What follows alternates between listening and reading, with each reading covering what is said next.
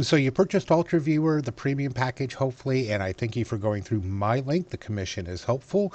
So you want to know how to set it up on client computers. I'm going to assume this is kind of like for monitoring always on connection. So I'll show you how I had to do it for my clients. So obviously you're going to go into the custom password and you're going to put your own password in there. That way it never changes. You're going to put a check mark on run UltraViewer with Windows. We also have to make modifications to the system. So the modifications are going to include crash recovery on the case of that UltraViewer stops working on the client side computer. So in services, you will find the UltraViewer services and you'll go into the properties and then you're going to click on the recovery tab. For me, I just have it restart service, restart service, restart service, and restart after 1 minute.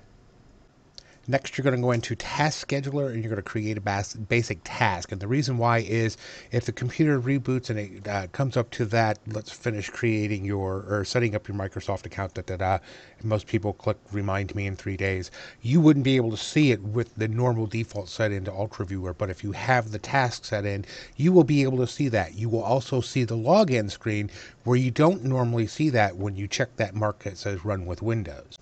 Obviously, give it a name for your new task. Again, you want this to load up when the computer starts. Next, obviously, you want it to start a program. And the program you want it to start in the Programs x86 folder, which is UltraViewer, you want it to do the UltraViewer service, not the desktop, because you want this to run in the background before Windows is logged into. And once again, thank you for purchasing UltraViewer through my link. I greatly appreciate the kickback on that. It does show up on my portal as a commission sale. And so, yeah, that's how I have it set up. You'll also notice in your UltraViewer, if you have the premium package, you can go in and do a branded, on-demand, downloadable interface for UltraViewer. And so like mine is yellow, it has my logo on it, my phone number on it. And you could set that up and that downloads from the internet as UltraViewer QS, which is quick support. And it installs, it gives you the green progress bar that it's installing and it pops up.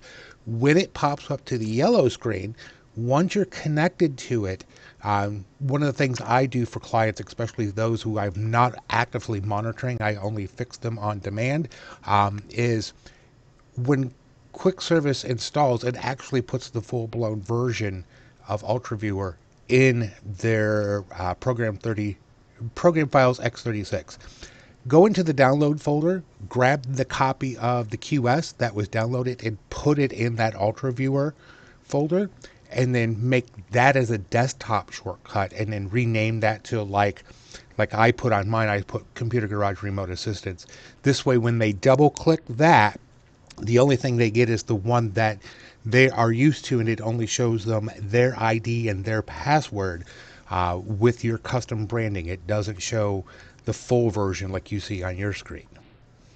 And so the only other thing I got to give you a warning about is if they have multiple screens, it will span out across your desktop or your screen. If they have like 4, I've got one client does, it will put all 4 screens in one window on your desktop. So just be aware of that.